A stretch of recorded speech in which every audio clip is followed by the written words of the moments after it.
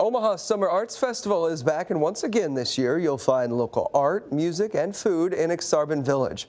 That's where we find KETV News Watch 7's Josh Cristianto. He's live in the middle of the fun. Hey, Josh.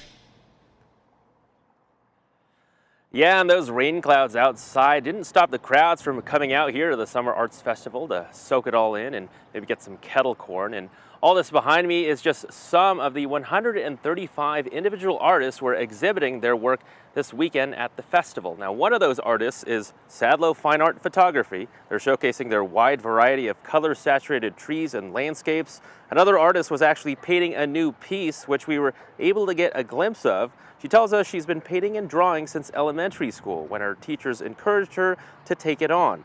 For many of the artists here, art is a way of healing, expression, and inspiration.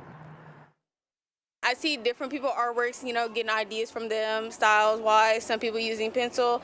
I use all mediums myself, but I like using acrylic because I'm more known to that, but I'm sliding into oil painting, acrylic.